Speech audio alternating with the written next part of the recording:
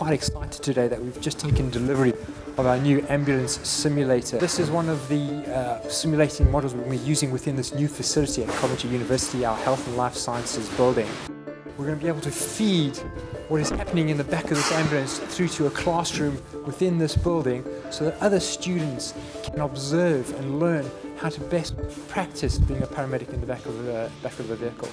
We're going to be able to use high-fidelity simulation. That's using state-of-the-art mannequins and equipment which is going to be placed in this vehicle, and it's going to be equipment that our paramedics are going to be using on a daily basis.